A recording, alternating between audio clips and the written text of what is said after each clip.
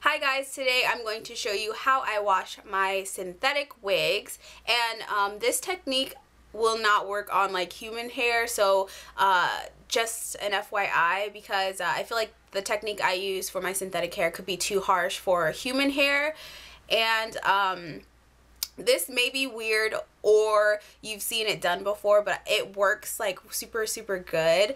And I did it with this wig because it was so greasy and I felt like I was about to throw this wig away, because I've had this wig for like 2 years I think, and it's still looking amazing. The way I wash my wigs kind of like rejuvenates it, kind of, or like brings it back to life. So if you would like to see how I wash my synthetic wigs, just keep on watching. How I start off washing my synthetic wigs is I start with filling my sink up with warm water, not hot and not super ice cold, and then I add some detergent and fabric softener. I use all detergent and I use Downy fabric softener. And then I kind of just mix the water and the detergent and fabric softener together so I don't have like chunks of fabric softener in it. And then I'm going to add my wigs. Today I'm washing my blonde wigs. I don't suggest you mix the wigs. Like if I have a blonde wig with a red wig, I wouldn't mix it together. So I add both of my blonde wigs and I submerge it in water. And this is warm water again. And then I kind of just swish it around or swirl it around in the water, as you see me doing right now. I don't do like intense, I just kind of just swish it around. And then I'm going to leave it in for 4, 3, 2, or whatever hours you want to. That's where I left, and this is when I came back.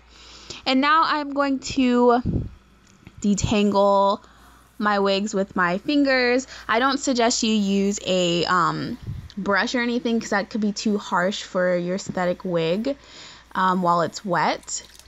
And now I'm going to drain the sink, and you can see that the water has like so much, like it's basically like foundation, so it kind of looks nasty, I know.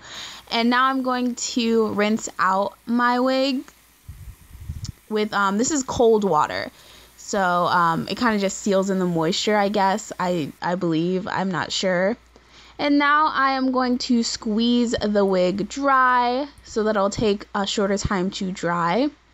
And now I'm going to hang my wig up on a shampoo bottle. I don't know, that just works for me. And also I also hang my wig on my loofah. I know it's so weird, but it works pretty well. So, because that's what I do when I'm drying 2 wigs at the same time, and that is what the wigs look like drying. Okay, and once it dries, I let it dry for like a few hours because I like the cap to be dry and also the hair. You would brush the hair out and it looks like this now, and it smells so good because I love the smell of fresh laundry, so it's kind of a plus. So that's what it looks like now. It's so luscious and beautiful, and this is what the other one looks like. The waves are popping and it smells delicious, of course.